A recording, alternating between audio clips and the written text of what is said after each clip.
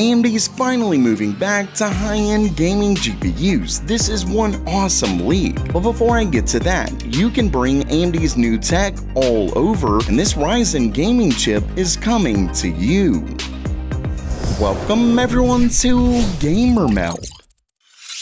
Before I get to the first story, you've been watching all my rants about GPU prices, needing more than 8GB of VRAM, melting GPU connectors, all of that, but so many of you that watch still aren't subscribed. That number has been going up, but it's still only at 33.7% of you who regularly watch Gamer Meld are actually subscribed.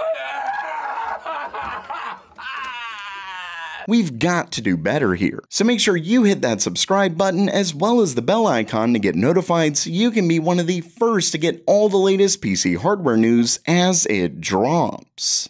Okay, it's news time, and first up for today, as many of you know, AMD's newest super resolution tech, FSR4, has been a very well-received upgrade thanks to its use of machine learning. You don't have anywhere near as many issues from ghosting to artifacts, better stability, higher image quality. It's simply far superior. In all honesty, it brings AMD's upscaling right on the level with NVIDIA. Unfortunately, because DLSS has been doing machine learning-based upscaling from the very beginning, they simply have far more support. That is, until now, thanks to a new update from the free software OptiScaler. For those who don't know, this essentially takes certain upscaling tech and either upgrades it to a newer one or even upgrades it across vendors. And as you can see right down here in this new update, they actually add FSR4. And pretty quickly, you'll notice that it only adds support in DirectX 12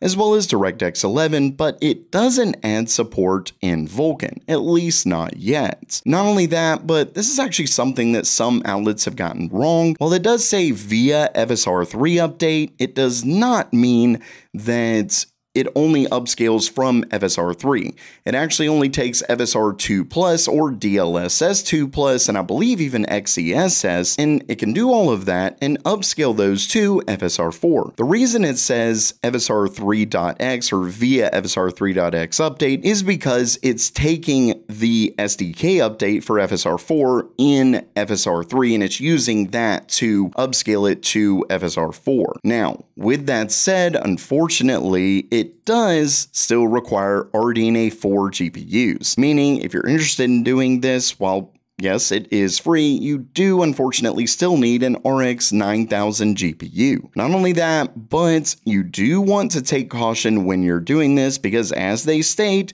do not use this mod with online games because it may trigger anti-cheat software and cause bans. So do be warned of this, and it also isn't a perfect just click a button and it works, but what it does mean is that now you can add FSR4 to a ton more games. And next up for today, AMD silently released a gaming CPU late last year that turned out to be a really good chip for the money, but it had one flaw. It only released in a couple locations worldwide. That CPU is of course the Ryzen 5 7600X3D, a 6-core 12-thread CPU with AMD's 3D V-cache that turned out to be incredibly efficient and still great at gaming, though you wouldn't want to use it much for more professional applications. Either way, as it states right down here, it only launched at Micro Center in the US and Mind Factory in Germany. These were the official distribution for these SKUs. Well, the great news is that that might soon change, as some European retailers have now listed a Ryzen 5 7600X3D at their stores.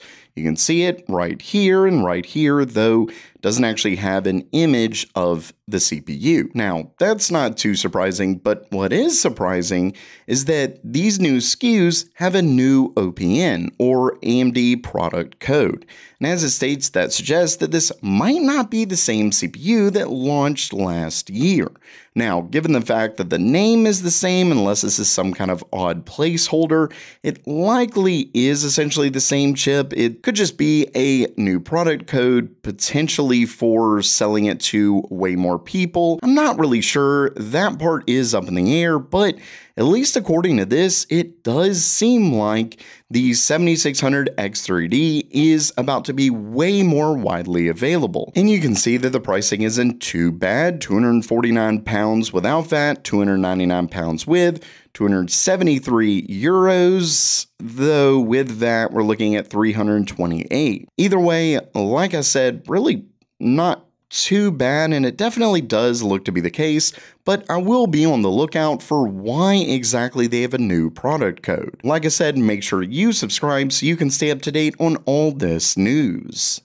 And lastly for today, with the launch of AMD's RX 9000 GPUs, we learned that the company was moving away from competing at the high end. Obviously, the 4090 more or less beat them out of that anyway, but it was clear that AMD was at least trying with their 7900 XTX. Well, I've got some great news because AMD is apparently moving back to high-end gaming GPUs with their next-gen cards.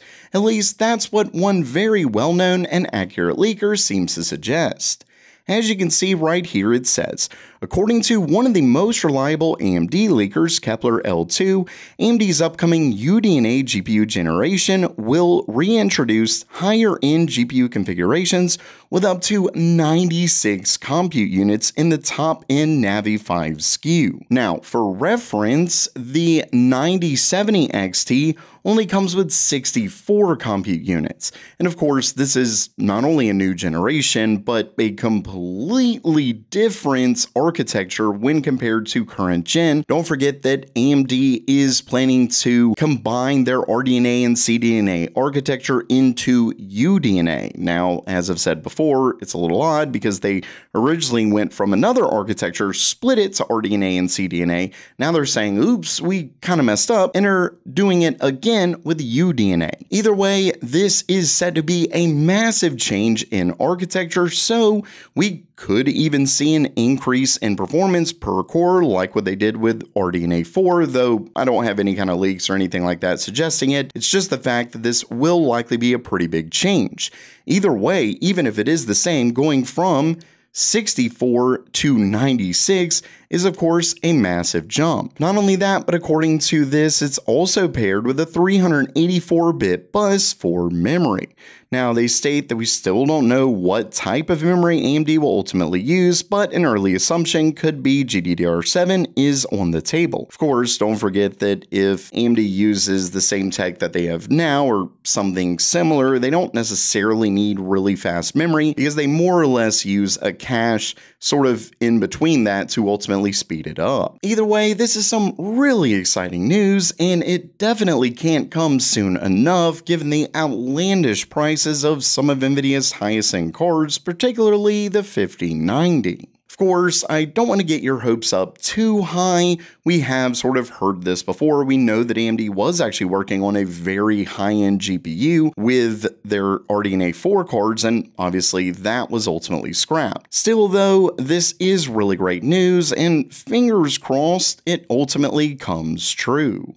So while that does it for today, did you want AMD to get back into high-end GPUs? Let me know down in the comments below. And if you liked the video, please subscribe and give it a thumbs up. And as always, have a great day.